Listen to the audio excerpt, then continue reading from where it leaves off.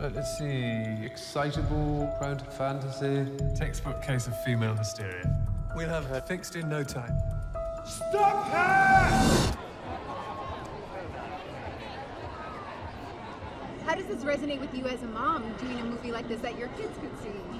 Well, I'm not sure how much Johnny would get right now if he were to watch it. I'm not even sure he could see it at this point.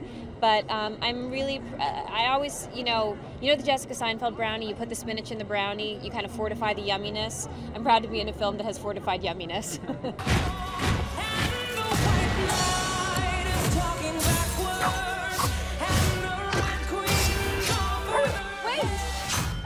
You always were an irksome, slurvish, interrupting thing.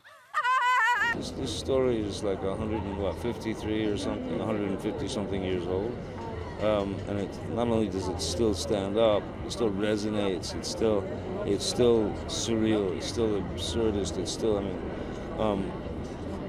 but what it did, especially at that time, to make the lead character this young girl. One of the ones that I guess is applicable to me as an actress who was once 17 in Hollywood and is now 33 is this narrative that women somehow lose their power when they get older.